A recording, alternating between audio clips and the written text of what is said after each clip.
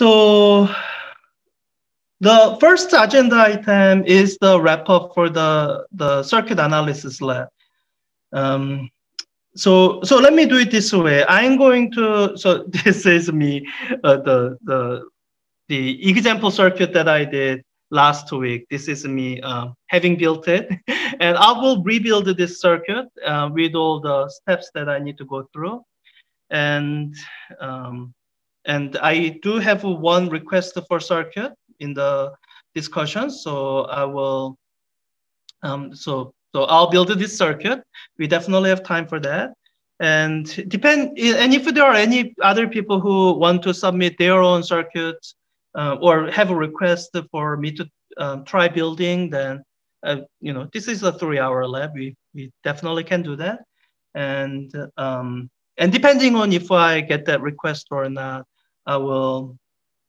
I might do maybe your example circuit from the lab activity. So let me get started on that. I'm going to first build the circuit that we did last week. So this is probably a good place to pause as I try to replicate this circuit to build this circuit on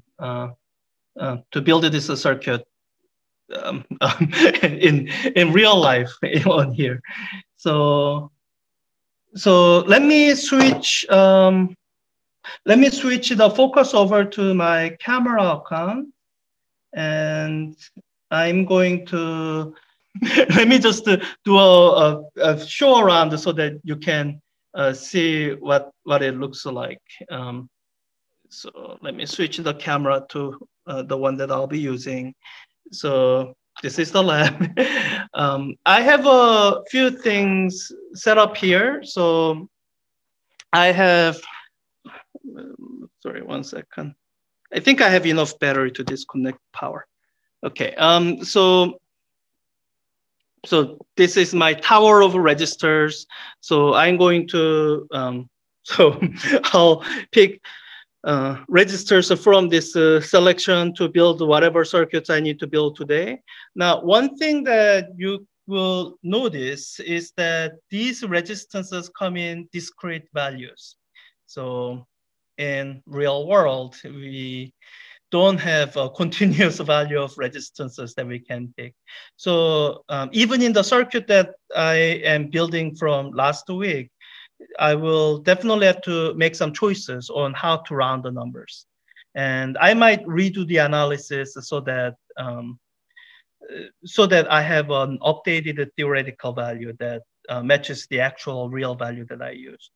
So I have my set of registers. There's nothing here that we'll be using. It's just I was organizing. And we have 2 measuring devices that we'll be using that that you are going to see.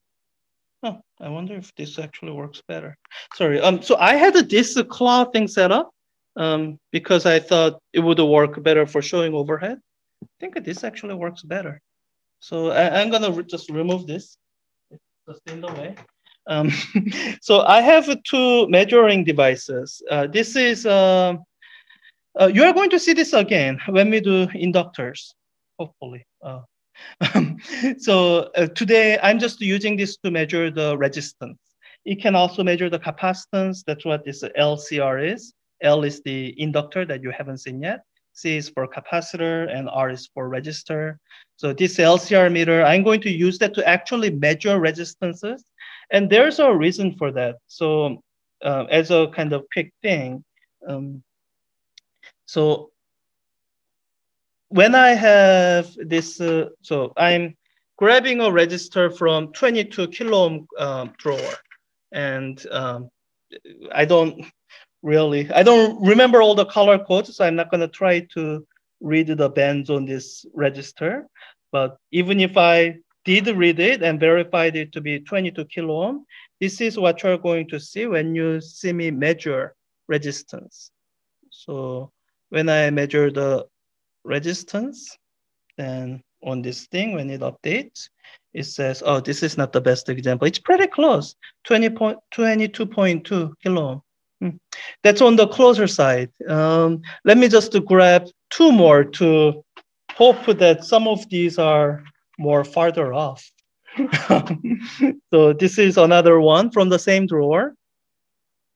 And in case you want to double check the color coding against the one that I did before, it's the same color coding. I'm kind of holding both of them backward.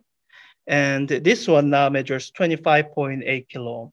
And that's common, that the resistances that's nominal is not necessarily it can be, depending on the tolerance of the resistors, it can be quite far off.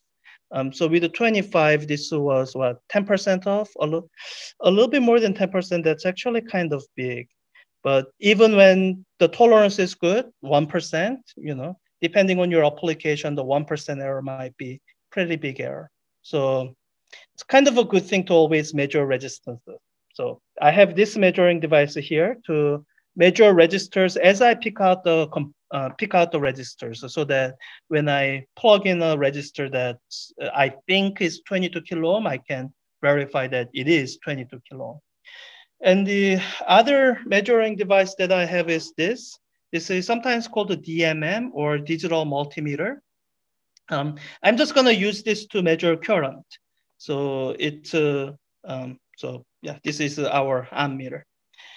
So with those two measuring devices out of the way, let me go straight into the building circuit. So I have quite a few. Oh, I need to explain what these things are you see on the screen. I have quite a few of them. I'm just going to need to use one. Hopefully one is enough. So this is what's called the breadboard. It's a circuit prototyping tool. It allows you to build the circuits quickly without soldering anything, and with good electrical connections. And it allows you to test out circuits quickly. And it's not probably what you want to use for more permanent build, because there's capacitances you need to worry about. But if you just want to build a quick register circuit like this one, then this is where you build it. So there's maybe one thing to understand about this breadboard is how the connections are made in the back. So when you when you look at this, the circuit that I built while trying this out, you don't see any wires connecting resistors together, but they are going to be somehow all connected together. So for example, these three leads here, that's all connected along this column, they are all electrically connected because there's a conductor behind this plastic front that connects them. So the way the electrical connection is made this way.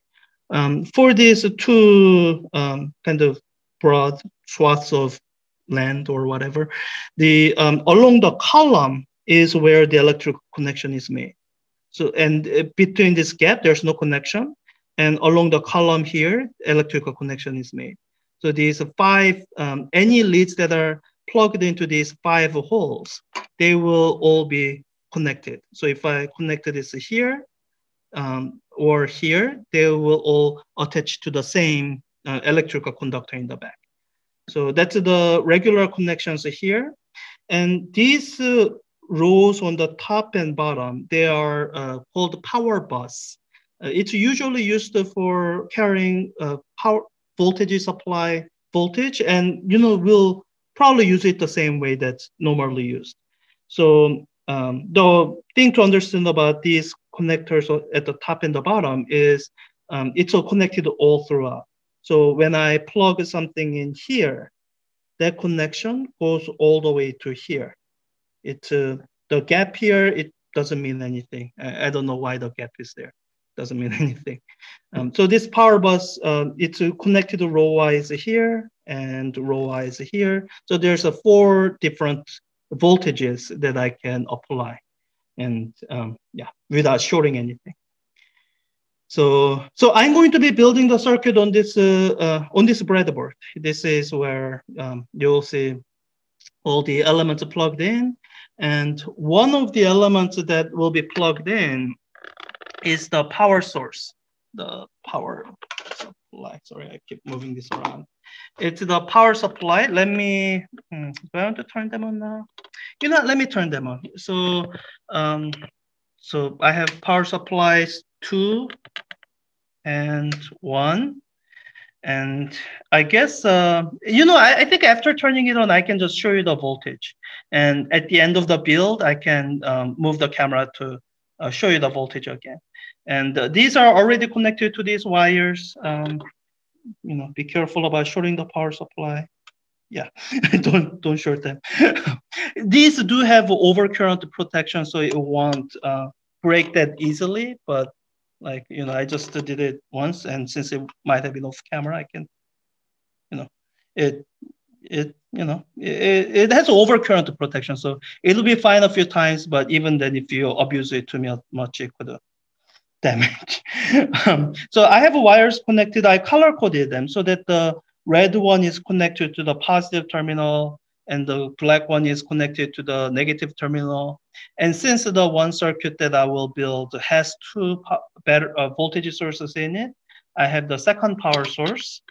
That's going to be my V2. And I color coded them differently so that the positive terminal one has yellow wire connected, and the negative terminal, the grounded connection, has a green wire connected.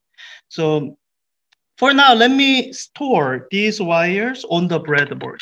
That's an easy way to make sure that I'm not going to accidentally short these wires or anything like that.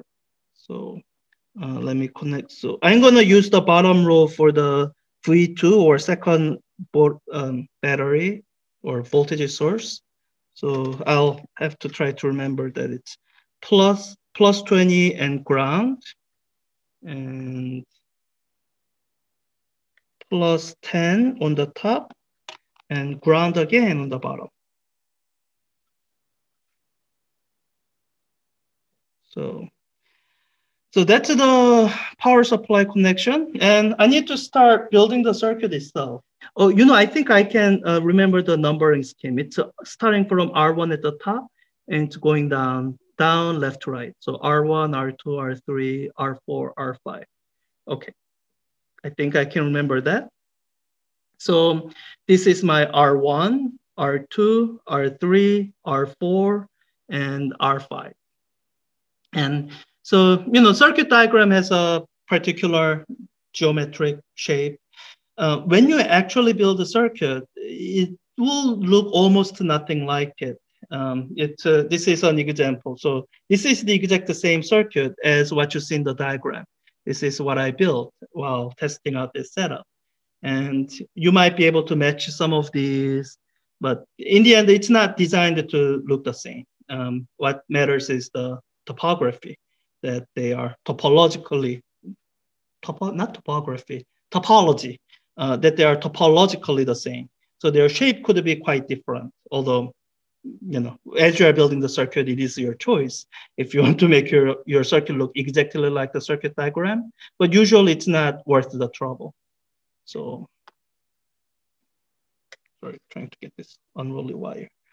All right, so so as you are building the circuit, because the overall shape could look quite different, what I like to focus on is the topology, as in what matters the most are the junctions, that the junctions look right. So for example, on the circuit diagram, I have this junction to the far rightmost, to which I should have R1, R3, and R5 connected. And as I build the circuit, I'm just gonna make sure that that happens, that there's a particular junction where all three resistors have the same end connected. So, so actually, let me start from there. So I'll start with the R1. And I'm going to tell you one thing that I will do throughout tonight, which is, it says R1 is 10 ohm. And if I really wanted it to, I do have a 10 ohm resistor that's right here, you know, close to 10 ohm.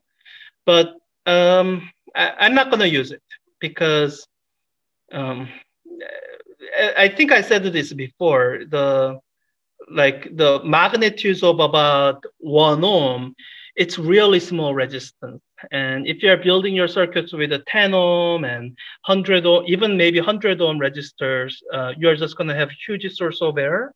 And one of them is this. I want you to demonstrate it here. Let's see. Um, so one of the sources of error that will be very significant if you use such small registers is the resistance of the components that are not supposed to have any resistance. So right now you are seeing my resistance meter, and um, yeah, close enough. And right now with literally nothing connected, the resistance from lead to lead alone is about 0.06 ohm. So you say maybe, oh, that's not too bad if you are connecting 1 ohm to that. So I'm grabbing one of the wires here. This is just regular wire with alligator clip at the end. It's a reasonable amount of length. And let me just measure the resistance of this wire. This is actually a pretty thick wire, so its resistance should be on the lower side. I have other thinner wires that would measure larger resistances. So when you measure the resistance here, so I connected one, connecting the other.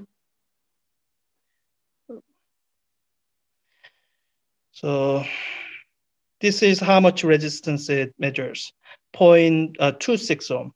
So if I have registered that's 10 ohm, this alone will already give me 2% error.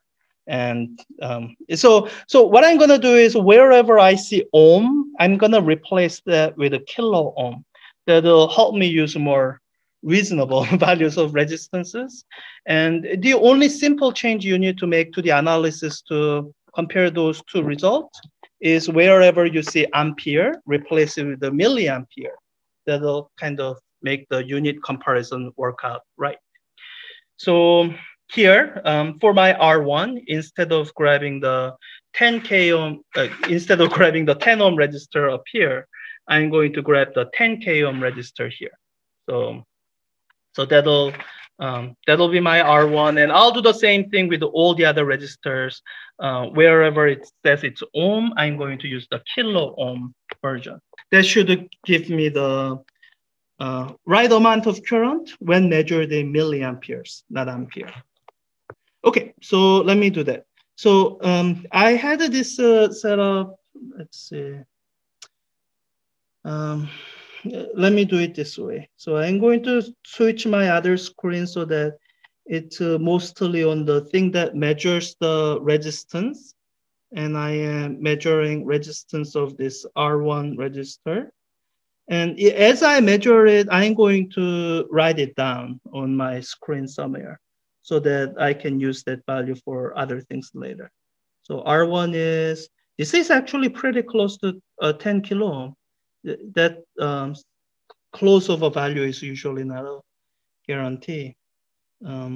So let me do this for R1, R3, and R5. And once that's done, I will verify that I built one of the junctions correctly, that I have one junction where all three registers connect. So here's my R1. And where possible, I'm going to try to have the similar shape as the circuit diagram. It's just that it's not going to be my obsession. So for the next one is R3, what's nominally 30 ohm. And looking at the collection of the registers, I don't have a 30 ohm register. I do have a 33, I don't have 30K ohm register. I do have 33 kilo ohm. So I'm gonna use this. So this is R3. I'm measuring that, and you should see the measuring thing on the Zoom screen. Let me know in the chat if you are not somehow seeing it. So 33.33. Yeah, I think these particular ones are, it's probably the gold band. Gold band here. I'm gonna guess from the values I'm seeing 1% tolerance. So R3 is 33.34 kilo ohm. And it has to connect so that it shares one of the junctions with the R1 resistor. And since the other end of the R3 resistor, I have to connect it to something else, I'm going to make sure that it doesn't share the other junction with the R1 resistor. They are not in parallel. So R3 shares one of the junctions with R1, and the other end connects to a free junction that I can connect other things to. Finally, R5. I'm just gonna, you'll have to trust me that I don't have 50 kilo ohm, but I do have 47 kilo ohm and 51 kilo ohm. I'm going to grab 51 kilo ohm. And by the shape of it, I think this is also pretty high, tight tolerance resistor. So let me measure it and see. I'm guessing it's another 1% resistor. So yeah, 50.75. So that's my R5. 50.7576. It flips between the two. So it should share one of the junctions with R1 and R3, and the other junction should be free. It looks like it connects through a battery to the other end of R3. So let me do it this way. I'm going to cross this channel and go from here to here to down here. This way, so later on, when I want to connect the battery, all I need to do is connect this side of the channel to this side with a battery, and that'll complete everything. So let me switch my screen here to kind of verify so far that I've been building the circuit correctly. This is my R1. That's this register here. This is my R2. That's this register here. And this is my, sorry, not R2, this was my R3. This is my R5, this register here. And all three registers, this the same junction here, that's this junction here, which is connected by wire to the other two registers. Okay, so I need to build out I need to place the other two registers. So I need the R2 register that one end of the R2 connects to R3. So it's going to have to connect to, this is not the register, but the R2 is going to have to connect somewhere on this column to connect to R3 correctly. And the other end will just go somewhere free to be able to connect to R4 and one end of the battery. So let me do that. So R3 was, sorry, R2 is 20 ohm. Oh, wait, I do have 20 kilo. So let me grab that. The shape of this register is giving me some worry that it's going to be rather far from 20 kilo ohm, but let me measure it and see. With the lower tolerance registers, it's sometimes it's luck of the draw. Is it even 20 kilo ohm? It might be. The black band should be 0. So, all right, so it's nominally 20 kilo ohm, but its value is 22.87. So I'm just going to write it down so that later on, for later, I know 22.87. That's my R2 register. And so let me connect that R2 register here. It's one end will connect to R3 and the other end will be free somewhere.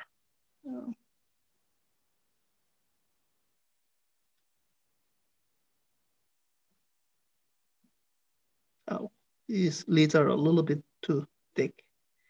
All right, I think it went in. Okay, and I need to put in the R4 register. As a reminder, let me switch the screen. The R4 register is here. So one end of it connects to R2. So I'm gonna connect it to this column. And the other end somehow connects to R5. So, oh, so I think I can cross over to this column then. it'll all work out. Yeah, so let me do that. R5, that's, so I'm looking for 50 kilo ohm, but no, R4, R4. I'm looking for 40 kilo ohm. On my drawers, I do have 36 kilo ohm and 47 kilo ohm.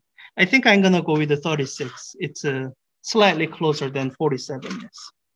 So this is my 36 kilo ohm resistor. Let me measure it and we'll take it from there.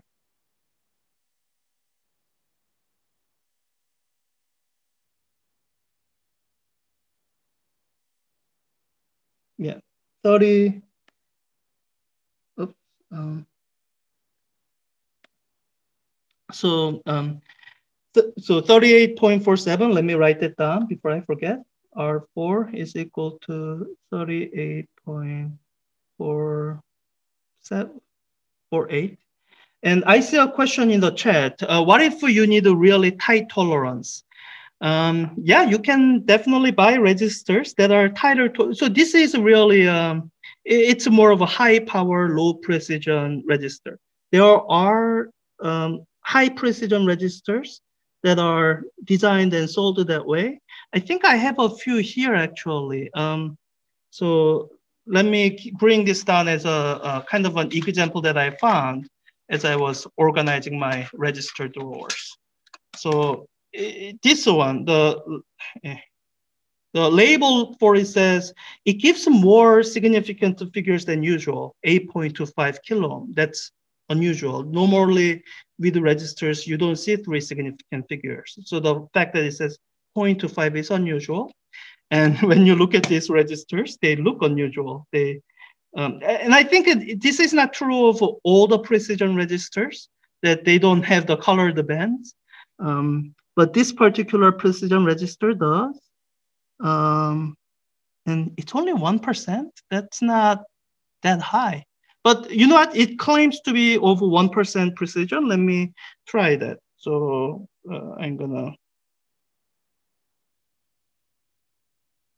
measure it. And as I measure it, you should see the value. So it was supposed to be 8.25. It's 8.28. So 0.05, so 0.03, that's, yeah, that's better than 1%. That's about 0.3% off. And if I'll just measure two more to kind of show the spread. So when it says 1%, that's the spec. It shouldn't go outside the 1%. It should often be better than that 1%. So here's the second one. 8.25 exactly, okay. Sometimes it hits it right on the nail. And oh, I misplaced the third one, so I'm gonna just grab a new one. Here's the third one. 8.288, yeah. So there are registers that are designed for higher tolerance, and somehow if you need an even better tolerance than that, then there are ways to build it. One would be to combine low, so you'd have to maybe hand select the register and combine the one of the hand selected ones with lower value register so that to get to the exact resistance you want. The thing you do have to be careful of when you do that is the thermal dependence of the resistance.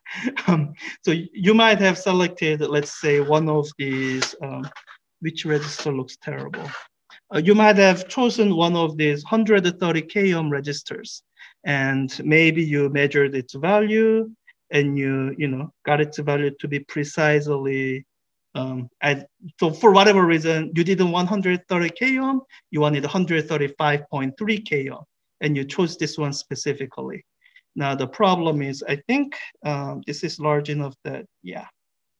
So as I hit it with my hand, you see its resistance changing before your eyes. So, oh wait, no, I was actually making contact with my fingers. So, okay. So, okay, it's not quite as dramatic as what you were seeing before, but even then, by me holding it, warming it, or cooling it is harder.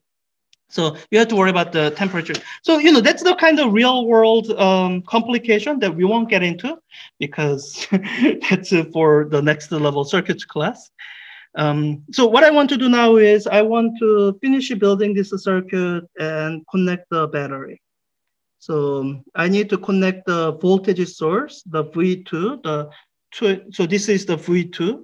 I need to connect that the positive end to the R3 junction.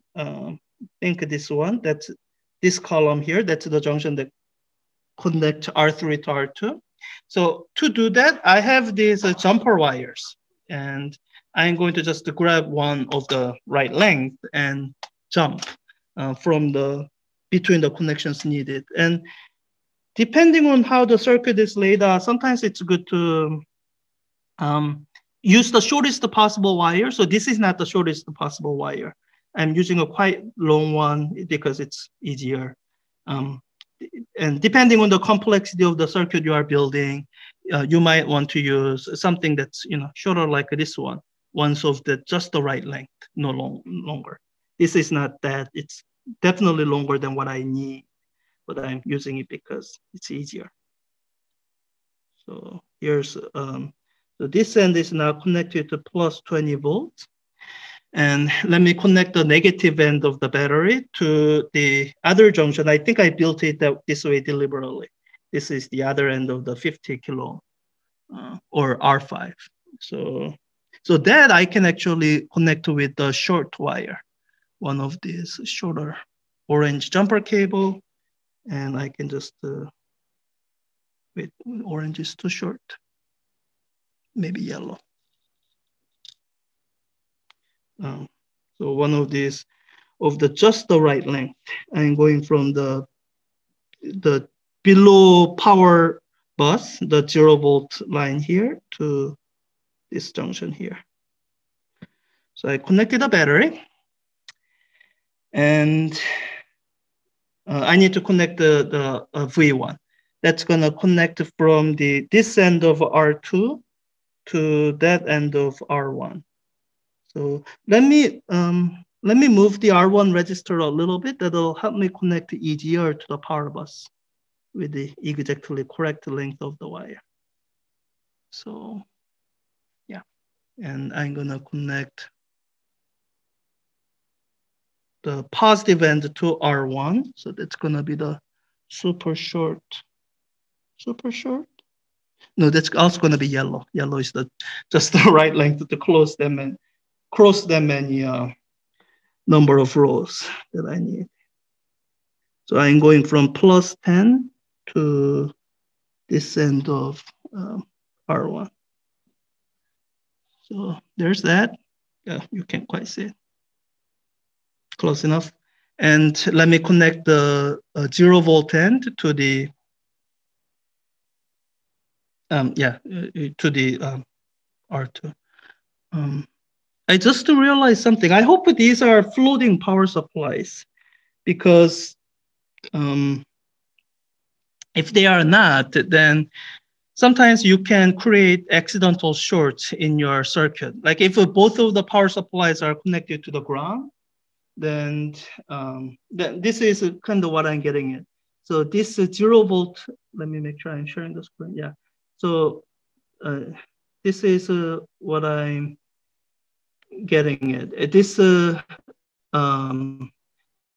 volt side of the battery here and the 0 volt side of this battery here, there's no connection between that, and there isn't supposed to be. But if my power supplies are grounded power supplies, then you have to imagine that there's a wire going to ground from here, going to ground from here, which means these two are technically connected. So I think at this point, I'm just gonna hope that that is not the case. And if it is the case, we will see that, because the current that we measure will be different from what we expect it to be. And you know, if it's different, then that's one of the first things I would check to see if they're both grounded or if they are floating, as in the 0 volt end of the two power supplies are not electrically connected behind the scenes. So, okay, that's all the connections. nothing unusual is happening. So what I need to do now is connect this ammeter to measure the current. And I can see in the circuit diagram current values in the simulation that these are all going to be less than 1 ampere, or since I'm using kilo ohm resistors, less than 1 milliampere. So I'm going to set this to 2000, and this mu symbol means micro. So the number you see here will be in microamperes. So let me do the easy ones first. I want to look at the current through each of the power supplies, the V1 and V2. So through V1, so it should be 0.26 milliampere. Let's see if it is. Oh, yeah. So this is the thing about connecting ammeters that's always challenging, which is that you always have to modify the circuit. So, if I just connect across there, I'm going to be shorting the power supply. I don't, that's not what I want to do. What I want to do is I want to interpose the ammeter into the circuit. So to do that, what I'm going to do is let me connect this, jumper wire to the negative terminal of the ammeter. And I'm going to disconnect the positive side, and I'm going to connect this jumper wire in place of the positive side of the power supply, and then connect this end to the positive end. So this interposes the ammeter into the circuit. So I get 237 microampere, or 0.237 milliampere, and that seems about right to me.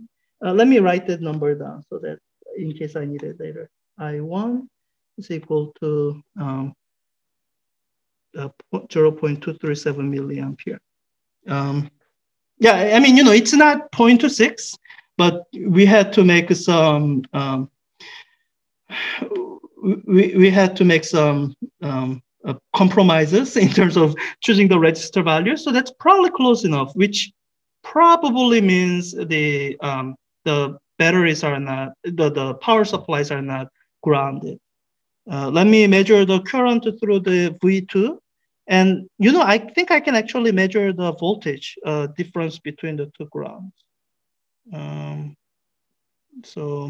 Or not grounds, between the two negative terminal of the power supply. So with this one here, I'm doing the same thing. I'm going to interpose the ammeter into the where the battery V2 is. So this end is going to where the positive wire of the V2 was going, and I'm interposing the ammeter into that place by connecting this. So with that, I get 575 microampere, or 0.575. So that would be this current here. It has its own label. Let me label that. I know I have a different label for it. I'm just gonna go with it. So that's 0.575 milliampere. And that's pretty close to what it's supposed to be, 0.59. So it's probably correct. So I'm gonna do this thing. So what I can do to, so I'm pretty sure the power supply here, they are not grounded, which is a good thing, because if they're grounded, then, then there are some things I need to worry about. So I'm thankful that I don't have to worry about them. Let me just double check here. So I'm gonna change this mode to DC voltage measuring mode, and just to measure the voltage difference between the ground of V2 here and the ground of V1. So yeah, there's a like a 9.2 volt difference. So that's probably right. Okay, so I measured the two currents, and technically speaking, I would need to measure like 5 more currents or 4 more currents, because one of them is already going through a register. Um, but as you saw, the process of measuring current is cumbersome because it always involves modifying the current. It's time consuming. And with the power supplies, I just had to do that. There was no other way. Now, with the registers, there is a better way because I know the resistance of these registers so precisely. If I knew the voltage drop across each one of them, I can just calculate the current from that value. So I think I'm going to do that instead. Instead of measuring the current, I'll just measure the voltage drop across each register and use the known value of resistance to calculate the current from there. Let me do that with the R1 first, since for R1, I already know the current, so it'll give me a kind of a check. So I'm already on the mode to measure voltage. Let me put this across R1. So I think this is R1. So here's the trying to get at the correct. You know what? It's actually easier. Let me use the alligator clip. These batteries, these registered long leg registers have exposed the conductor, so I can just clip to them. So here's the higher end of the voltage, hopefully, and the lower end of the voltage. All right, so I get the VR1 of 2.36 volts. And if you want, you can double check with a calculator. Doing the calculation in my head, I think it more or less matches up, at least within 1% tolerance. So I think it's right. Let me do this for R2. So R2 is this register here. And I think this end is still the higher voltage side. So let me put this. And if I guessed it wrong, then I'll get a negative number. So I'll just leave it be. I think it's okay. I guessed it wrong. So I get a negative number. And yeah, that looks wrong. Because on the diagram here, it's flowing from the oh, no, it's right. Current flows from the high voltage to low voltage. So since the current is flowing towards the junction that's connected to the battery, so this should be the, sorry, I keep bumping the camera. This should be the negative end of the thing. So yeah. So I connected correctly. Now I get positive voltage. So we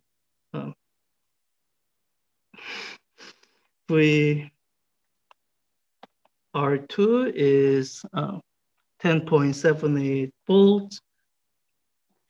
And let me keep going with R3. So R3, let me try to get this one right.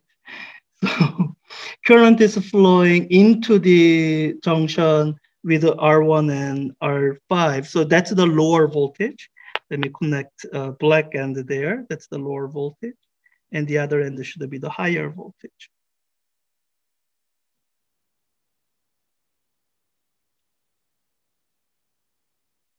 Let me just make sure I'm not showing anything. Okay, 3.19 volt, and that seems to make sense. The current there is kind of low, so it's probably right that it's low, 3.19 volt. And finally, not finally, two more, R4. R for the lower voltage end is this end here. The higher voltage end is here. And I get 9.24 volts. We are 9.24 volts. And one way to make a sense of this is if I compare this number to the current for, or the voltage for R1, this should be about 4 times for the voltage for R1. Because I see here that about the same current flows through them, 4 times the larger resistance, it should be 4 times. And seems to match roughly. And yeah, so I'm doing this check as we go, because if there was some silly mistake and something was off, it's much easier to fix it now than to go back later. And after we've disassembled everything to try to fix it, that takes much more time. So this is the final R5. This is the lower voltage end and the higher voltage end, 16.8. Okay, so VR5 is 16.81 volt. So that's all the measurements you would need to see how well the model calculation for this circuit matches with the actual real world circuit with all the imperfections. So this real world circuit, I'm applying this much voltage. So because I'm drawing very little current, almost zero on that scale, it didn't really change the voltage at all. But if I wasn't more careful and if I was using lower resistance register, then yeah, anyways, so they are both providing 10 and 20 volts. So it should all work out fine. So that's my circuit. I think, wow, that took an hour. So let me hold off on doing this calculation and comparing the numbers until later, maybe if we have time. And for now, let me look at one of the circuits that your classmates have posted. So I think that's here. Oops. Yeah. So this is circuit. So let me build that circuit and see how that works out. I'm going to use the same convention, meaning I'm going to, where I see 10 ohm, I'm going to read the 10 kilo ohm, and the resistances and the current that you see, you should make the milliampere measured here equivalent to ampere calculated here. So let me down, you note that, and yeah, and I'll try to go a little bit faster this time. All right, so let me write it down first. R1, R2, R3, R5, and as I measure them, I'll replace these nominal values with the real actual values. R6, 6, R4, 3, R7, 10. And for the voltages, so I'm just going to use one value, 24 volts. That's going to be the same voltage for both of, oops.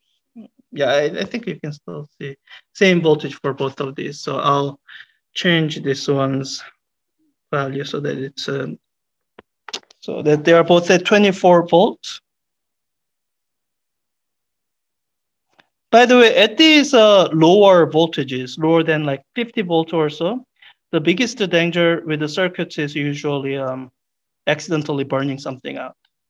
That's one of the things that can happen if you connect a register that's too low value, because it'll draw too much current, it'll try to dissipate more power than it's rated for, and it'll burn out.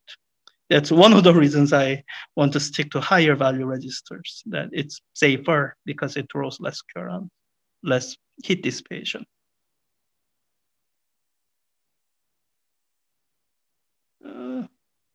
All right, 24 volts. Okay, so I'm just gonna, so this is what I'm gonna do. I'm going to bring, this is why I have plenty of breadboards here, so that I can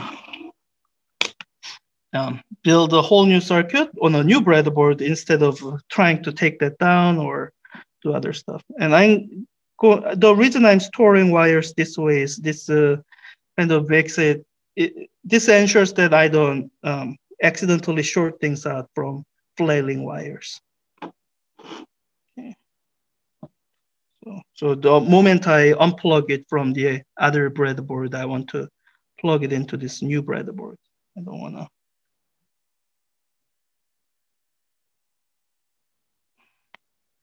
Okay, so that's my new circuit breadboard, and I need to build my circuit. um, um, yeah, let me go in order. I'll do R1, R2, R3.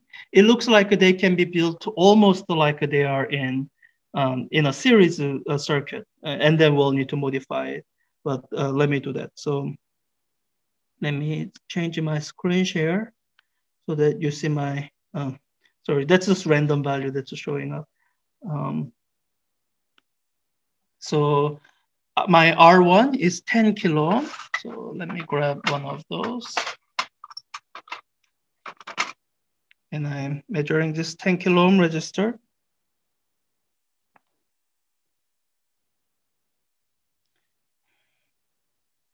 10.005. Pretty good. 10.02. Yeah.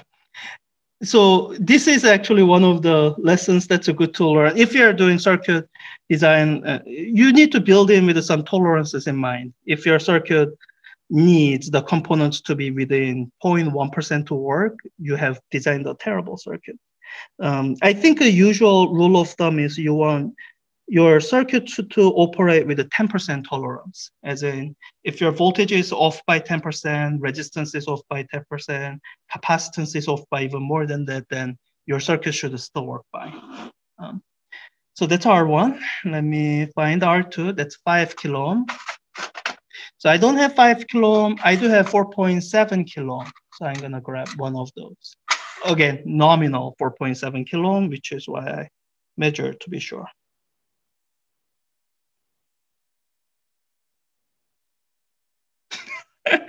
The label says 4.7. Let me see if I can grab another one so that it's not so comically off.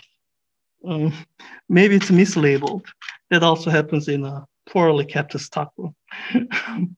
I don't think a 5.6 is that far off, so I'm open to using it if the second one is also around that.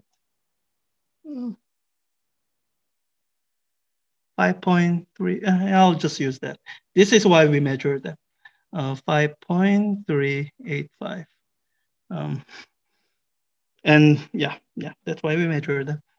And this connects to R1, almost like a series circuit. So, well, it is actually series this time. The next one, I'll say it's a series like, but I'm gonna be making modifications that will stop them from being series. So R3 is a 7 kilo ohm. I don't have 7, I don't think. Did I? Yeah, 4.7. I have 8.2. So I have two different kinds of 8.2 ohm resistors. There's that high precision one that you saw before, which will be pretty close to 8.25 if I use it. There's this one, which is nominally 8.2. Let me just measure it and see.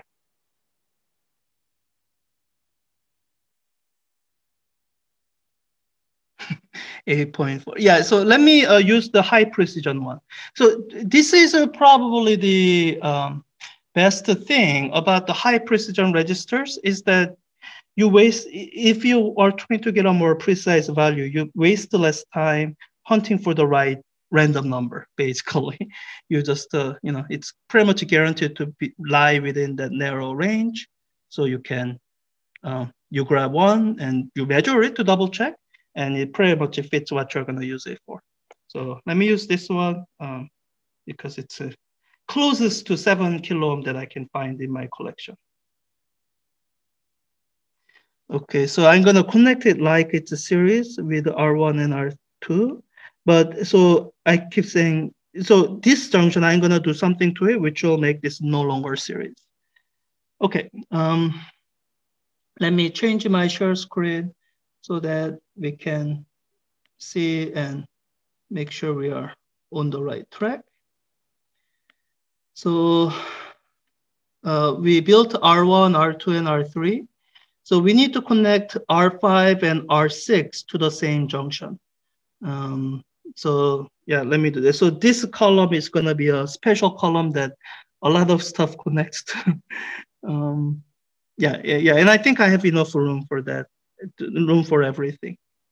So Yeah. So R5, I think I'm gonna go straight down because that'll make it easier to yeah. And the R6, I'm gonna go across to connect to R7 later. So yeah. So let me do R5. Let me get R5, which is supposed to be 10 ohm. And I do have 10 kilo ohm registers, so it's gonna be 10 ohm. Yeah, I guess one advantage of being in the Zoom session is you have control over your own screen. So when I forget to spotlight the correct video, you can switch your own view. So R5 is 10.045. And I'm trying to be careful not to touch it because if I touch it, this is again one of the benefits of higher precision registers that they are usually is it called a laser trimming? There's a way to make registers less susceptible to temperature dependence, and they usually do that with the more high precision registers, not the and it's done to a higher tolerance that for that too. Okay, R6, that's gonna be 6 ohm. I think the closest I had. Oh, all right, that value of 6, I'm gonna have to make it 5. And by 5, I mean 4.7. Because I have nothing between 4.7 and 8.2. And I think 4.7 is closer. So, and do let me know if that's something that really matters. What I can do is I can put this register in series with a 1K ohm. Oh, and actually that's pretty close to 6 ohm. So I think that's fine. Sometimes, so that's, I guess, the benefit of lower precision registers is that sometimes you, by random chance, get the value that's closer to what you want anyway. I don't know if that's actually a good thing. So here I'm trying to plug it in carefully so that the other end it goes to one of the columns that's not already in use by my R3 register that I put in earlier. So that's this column. This is one column away, so it's elsewhere. So that's my R6. And if you look at the circuit diagram in the discussion section, it's a R6 is in series with R7. So I'm going to grab R7, 10 kilo, and put that in series with R6.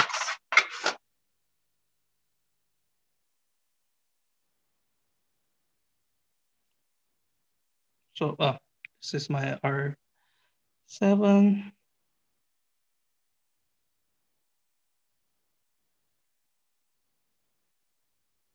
10 point, yeah, beautiful.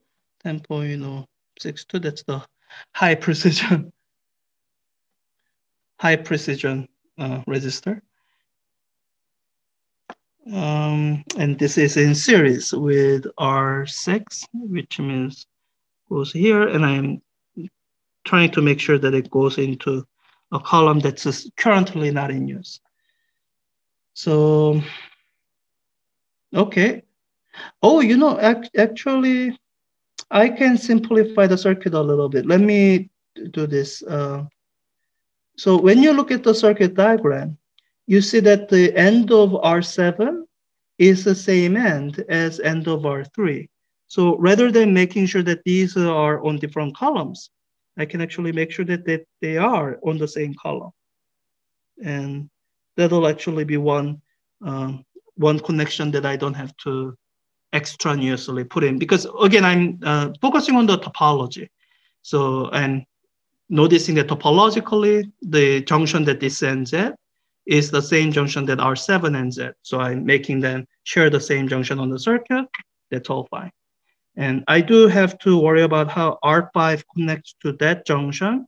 It looks like it has to do through one of the power supplies. So I'll do it that way. So I'll remember that this connects to that. And I'm just gonna finish up R4. That's the last register that I need to put in. So I need a 3 kilo ohm register. I don't have 3, but I have 2.7. So I'm gonna grab a 2.7 kilo ohm register. Oh, let me change the screen.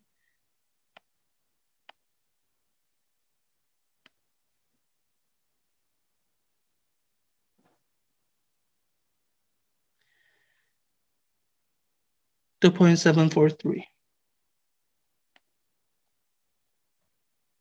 Now here, the downside is that, so I don't know if the current I measure will be reasonable because I didn't do the analysis yet. We can definitely do that afterwards, maybe. So let me connect this to R3. So it's gonna have to connect to this junction here. Let me connect it out this way. Wait, out this way, yeah. Then I can, so R4 connects from the junction that R3 and R7 connects to, and then it has the other end free to connect to the power supply. So, okay, so let me show the circuit diagram again and make the power supply connections. So this is the R4 connection. It connects to one of the power supplies. This time they are interchangeable, but I'll use the one on the left as my V1, the ones with the red and black wires. So the end of R4 should go to the ground, go to the black end. So let me do that with one of these jumper wires. Red is too short. I think one of the orange ones will be long enough. So it's going to 0 volt here. And the positive terminal should connect to R1. And I think the way I laid out the circuit, this was R1. So that'll have to connect to the positive terminal. I think this will be long enough. Yeah, actually too long, almost.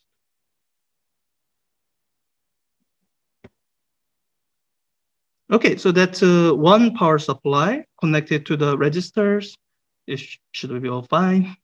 The other power supply, the positive terminal connects to R5. So yeah, that's where it connects to. And then the negative terminal connects to the shared junction there. So let me use one of the orange jumper wire to connect the positive terminal to R5. And use one of the longer jumper wire to make that longer connection between the negative terminal and that complicated junction with the 3 resistors connected to. And that's one of the ways you can double check that you are building the circuit correctly. Because I see there's 3 resistors connected to that junction. On the circuit diagram, I see 3 resistors connected there. That's one of the ways to double check that it at least has a chance of being correctly built. So yeah, so that's it. Nothing's smoking, so I hope nothing's gonna be burning out or anything. And you know, these registers are large enough that even if some of the power supplies being applied negative voltage, it'll be fine. So let me do this. I'm gonna measure the current through the power supply and the voltage across each of the 7 registers, same deal as before. So I'm going to connect this jumper cable to negative, need to put this to the same setting as before. This jumper cable to here, and red wire, the positive terminal, to make it go through the ammeter. So, okay, I get some current. Let me write it down, 0.721 milliampere. So I1 is 0.721 milliampere. Hopefully that's right, although without doing the full analysis, I don't know. It comforts me that it's you know, bigger than, it's not 0. If it's 0, you know, something could be wrong, or you know, it's clear that something is wrong. Okay, now I'm gonna connect the current through V2. Same deal. The positive terminal of V2 goes through the positive end of the ammeter, and I get now 1.299 milliampere.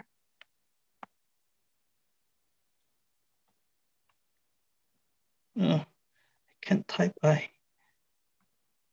1.299 milliampere. Yeah, and I guess it makes, does it make sense to me that this current is higher? I don't know if it does necessarily, because the rest of the register network it's complicated enough that it's harder for me to say. Yeah, so I'm just gonna leave that be. And I'm gonna do the same thing that we did before, measure the voltage across each of the registers, and that'll give you enough information to calculate the current through the register. And the advantage of this method is that you don't have to disconnect the circuit each time. So I'm gonna put the terminals in the way that I think the current will flow. I think the current will flow from here to here. So yeah, that gives me positive voltage. So we are one of 7.20 volts. And R2, let me make sure I'm sharing the correct screen. R2 is, so the current will continue to flow in the same direction. And I'm just going to connect this to one of the junction things.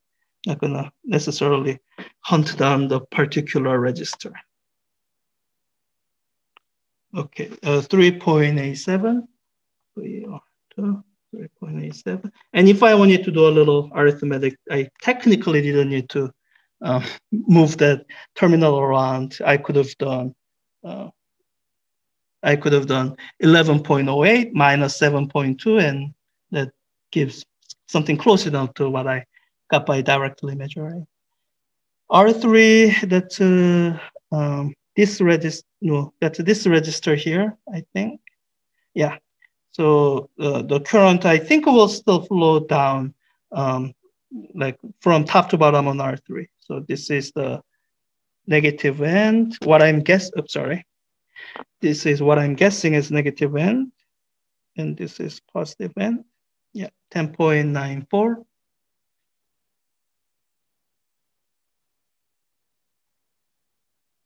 And R5. So that's where it gets a little bit tricky. I think the current is going to flow up. So the one at the end that's connected to the 24 volts, I think that will be at higher end, and the other end will be the lower voltage end. So yeah, with that guess is correct. So VR5 is 13.07. R6, that's this register here. I think the current is going to flow down, which means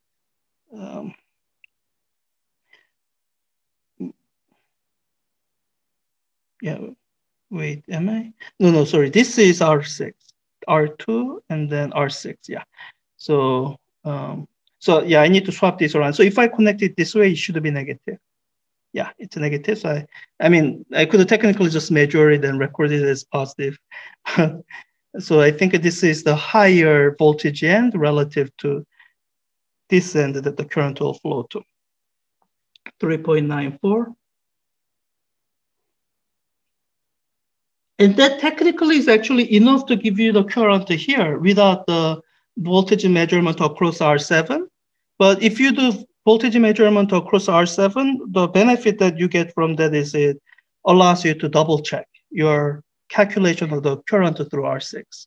This measurement is actually redundant, but it'll allow you to double check. So good to have something to double check with. Oh, wait. VR7 is equal to 6.98. Oh, and I guess we can do the double check now. So if I take the ratio of a voltage to the register, that should be the current. So 6.98 divided by 10.064, 0.694.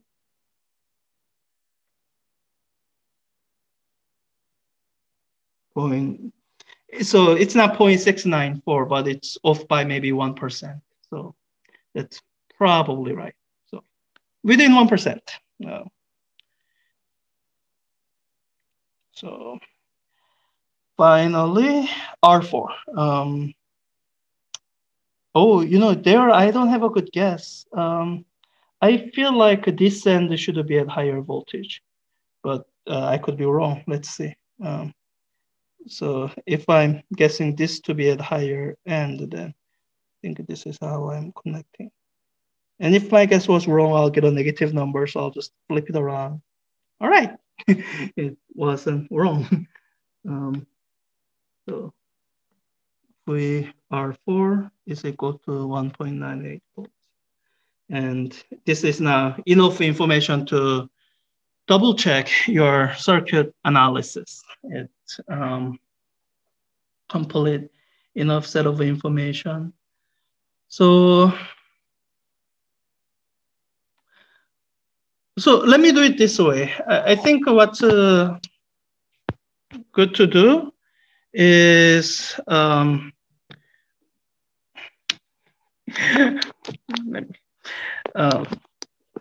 I think it's good to double check all these numbers, which means double checking my so redoing my earlier calculation with the modified numbers and seeing how well that works out.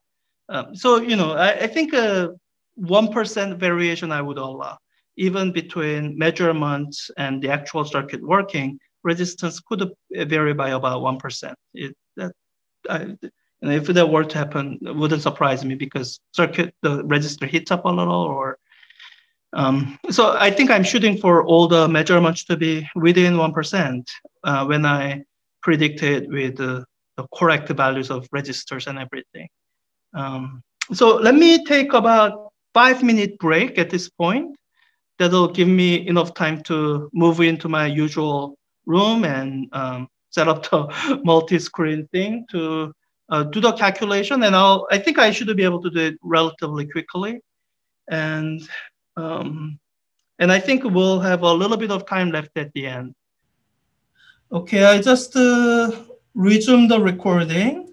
Thank you for those still with us and back from break. So this is the circuit that we did all these measurements for. And I want to, and this is the, what's supposed to be the Kirchhoff's equations for this. So let me just label all the elements of this to make sure that it looks right, and we'll correct anything that needs to be corrected as we go. And then we will solve it, we'll get numerical values and see if they match up. So,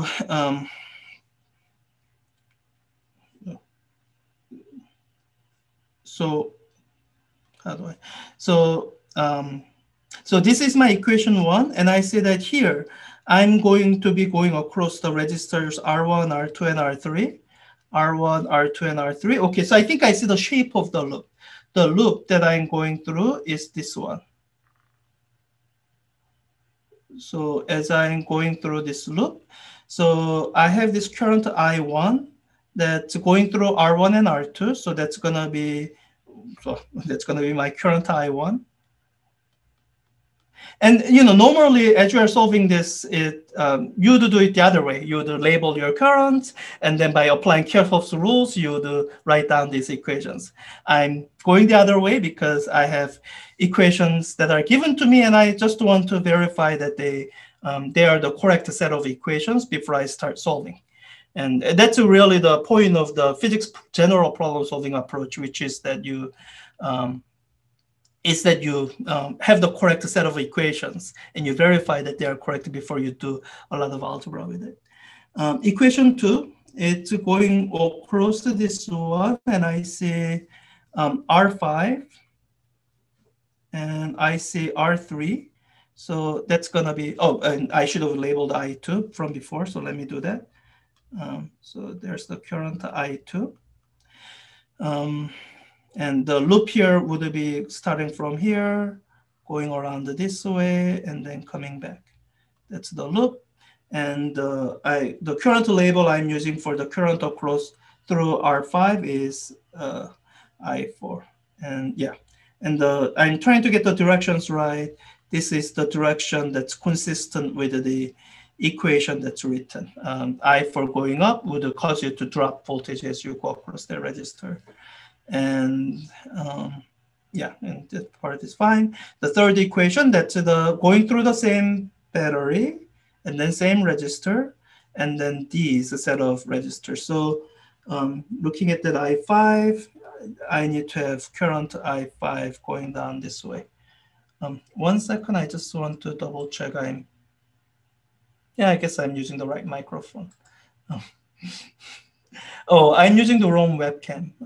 It's fine. Yeah, it's fine. It's not my normal webcam. So let me draw that loop. Yeah, people can hear and see me good. Yeah. It's just that the video you see is not the normal video, but it's fine. Okay, so these are my equations 2 and 3, and so I do have a bit of a concern in that I only have up to 6 currents and 7 equations. That's where I want to make sure that I don't have extra equations. And I have, there's I3. I have current through R4 that I should have labeled. Okay, I3. Okay, so I have current I1, 2, 3, 4, 5, I6. I see. So I believe,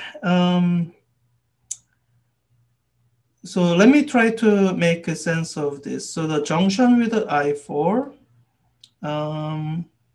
so I see this junction here, but no, I4 on the opposite side of I3, which I don't think it is. Yeah, so I think there may be some problem with this. Let me just leave it be for now. I3 and I1.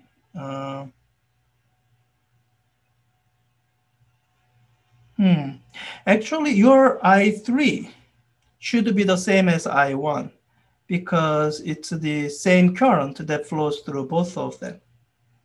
So I think I'm gonna get rid of I3 just because I'm gonna, so I'm going to just relabel this as I1 because they're the same. In terms of the system of equations, or let me do it this way. So I can actually do this. Let me leave it as I3. And in terms of fixing it in the program, I can have this equation that says I1 is equal to I3. And so I think I can probably do it only definitely less than 5 system of equations. But let me finish this through. I5 and I6. So, okay.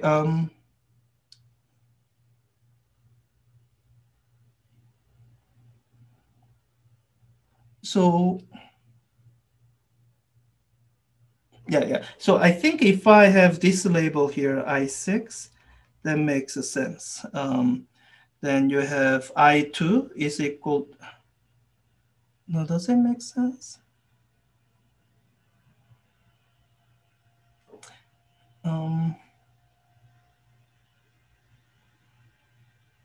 I3. Yes, okay. So this is where I'm not quite sure what to make of these junction rule equations. So let me show you 2 approaches that can be taken here. One, which I think is what this was. So, and you have 4 junction equations. Okay. So let me show you the simplest path first. The simplest is to realize that you actually only need 1 junction equation and you're done. And the way you would realize that is, so is one, simplifying some of the junctions that are just connected by a wire. So this whole thing that is one junction. It's not one and two junctions or even three junctions. This whole thing is just one. And basically any current that's between these, you just ignore it. It's just, you know, all the currents that are flowing into this whole big junction, I1 and I4, they are both current in, and I2 and I5, they're both current out of that one junction. And you notice the same simplification on this end, then you realize, oh, that's my second junction. And one of the things I told you about applying Kirchhoff's rules is that you don't use all the junctions. You always leave one junction unused because the last junction is guaranteed to give you a dependent system of equations. So using that approach, you would write down just one junction rule equation, which would be,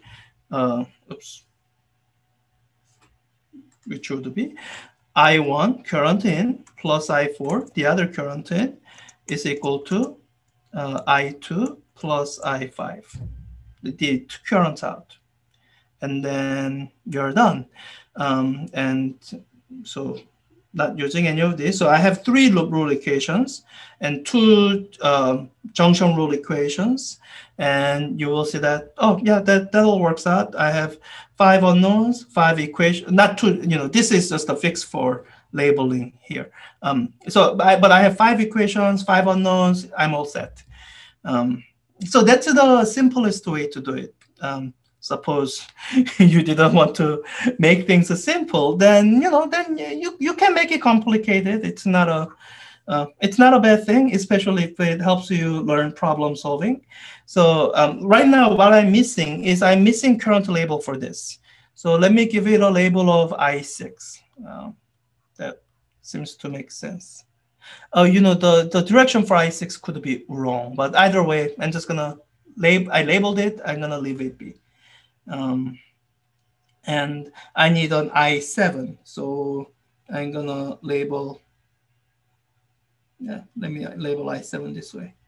And again, this direction could be wrong. I'm gonna leave it be. So now I have 7 unknowns. And so with this particular approach of analysis, you have 1, 2, 3, 4 junctions. And again, don't use the last junction. It'll only give you a dependent equation. So I could write down 3 additional junction rule equation. And that'll actually give me, so I have 7 unknowns and I'll have 7 unknowns and 7 equations. So that'll be right. Using the top left junction, it's I1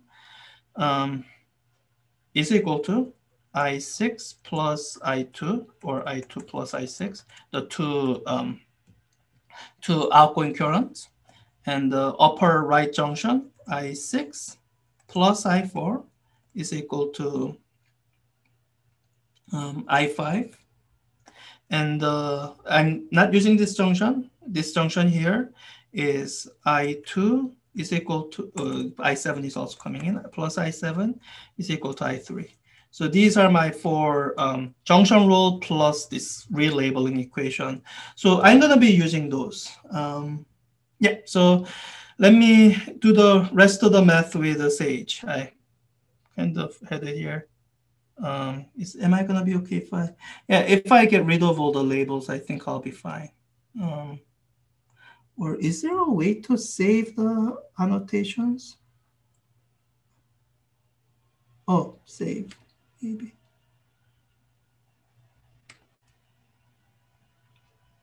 Oh, let me do it. Okay, save as a PNG, and then let me clear all the annotations.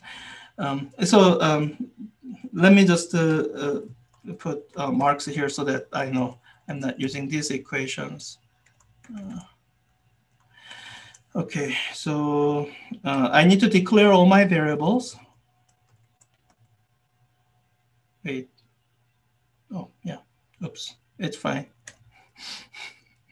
Oh, sorry. I had some issues with starting Sage at the beginning. I really shouldn't have restarted that.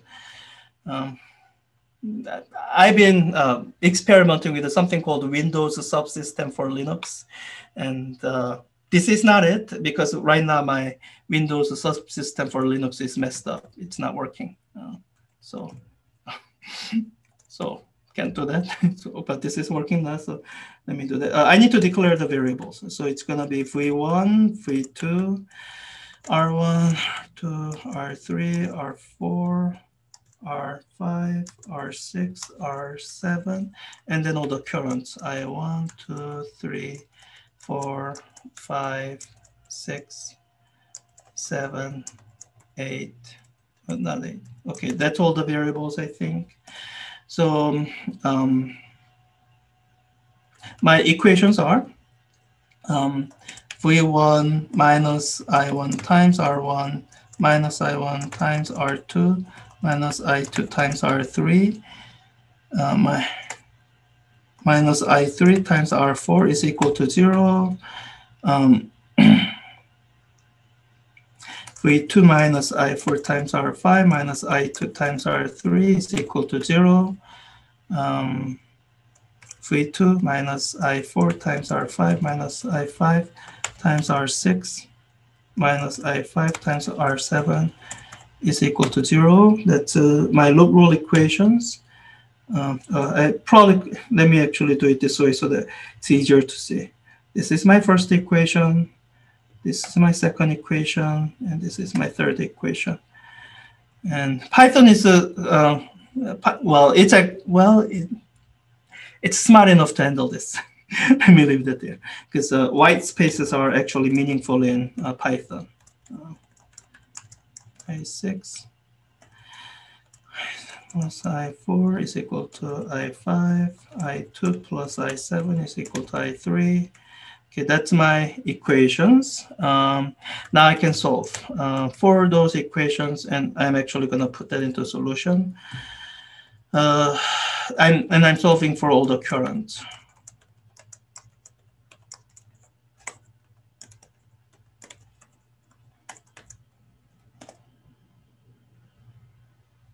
And I don't think it prints it by default.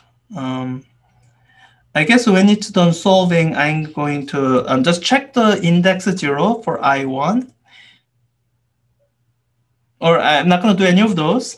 I'm just going to plug in the numbers. Let me have the rules for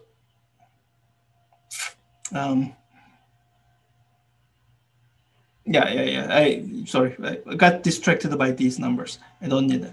So so my substitution rule built as a dictionary is my voltages V1 and V2 are just 24, and my resistances 10.02 and 5.35, 8.239. Yeah, the order doesn't matter because it's keyed by the dictionary key. 5.73, R4, 2.743, R7, 10.064. Okay, and I can substitute the rule to get a number. And right. And so this is I1, and I'm just going to check I3 because they're supposed to be the same, and they're the same. Okay, so how should I do this? I think it's probably quickest to just, I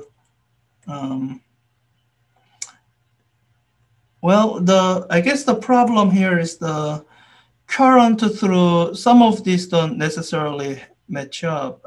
So the currents that I really care about are I1 that's going through R1. So,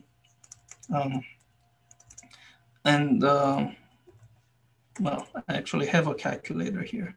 So that's going to be voltage 7.2 divided by 10.02.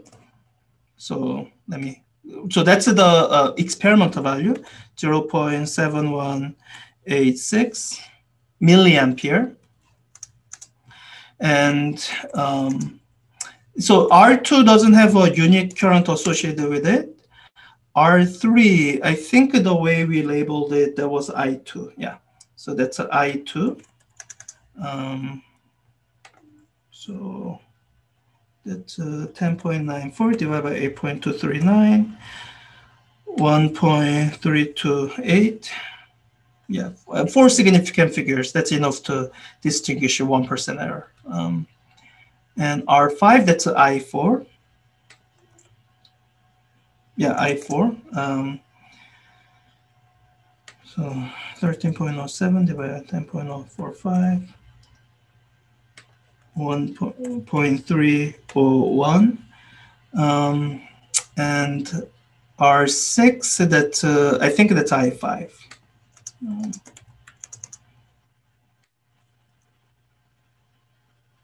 3.94 divided by 500, 0.6868.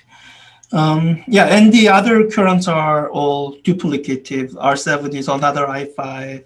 R4 is I3, which technically is I1. So, so I already did check the I1. So the theoretical value is 0.7197. So we are within 1%. That's my goal. So I'm done there. Let me check I2. So that's index 1. Okay, 1.327. Oh, that's well within the, so that's within 0.1 precision. So good.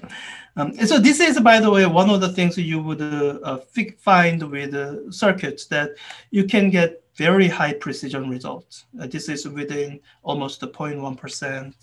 And so okay, this one isn't. So 0.6923 compared with 0.6868, but even then that's within 1%.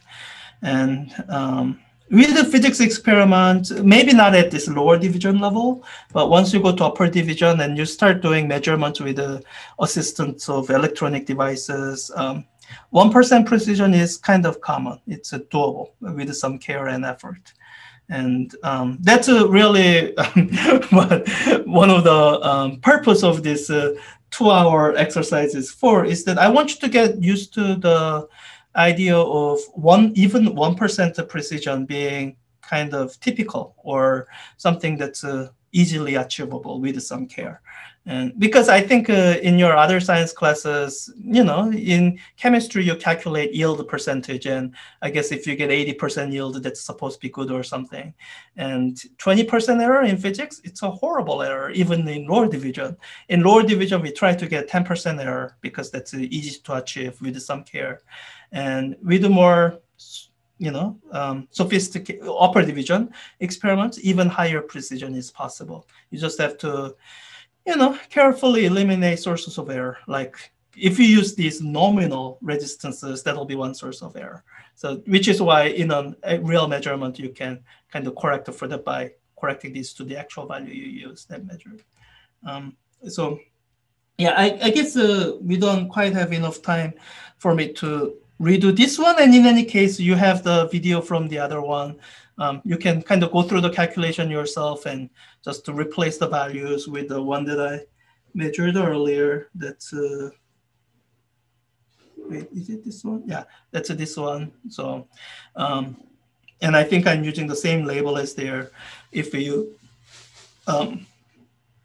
replace the resistance values from what I used in the previous calculation, you know, 10, 30, 50, 20, 40 to these actual values, you should see that the agreement is much better. So just to kind of wrap up the easy portion here, if I just calculate the current, then you get I3 of, where's my calculator?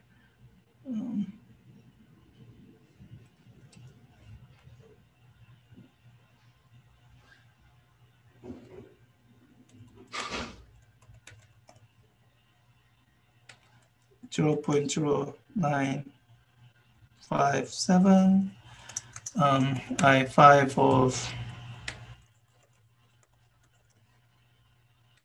0.3312, milliampere, all of them.